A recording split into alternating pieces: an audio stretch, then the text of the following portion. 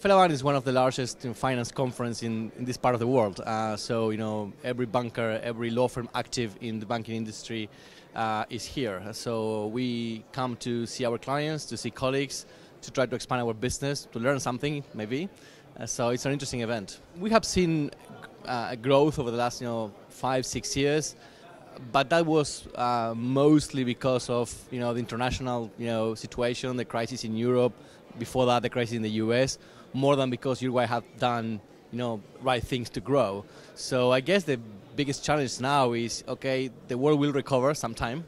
It's a fact, it will happen. Every crisis ends.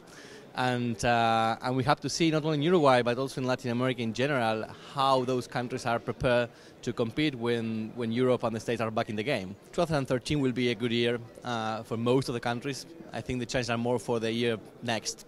I think, Latin America has always been weak in terms of providing rule of law, to investors. I think that's the biggest issue in Latin America, and that's the reason why some people that find an interesting opportunity decide not to invest because of because they don't know what's going to happen if they will need to leave the country, because they don't know what's going to happen if the government nationalize those investments. That won't happen in Uruguay. Uruguay is a rather conservative and traditional country, but still it's difficult to find regulations sort of incentivizing the investment, the foreign investment.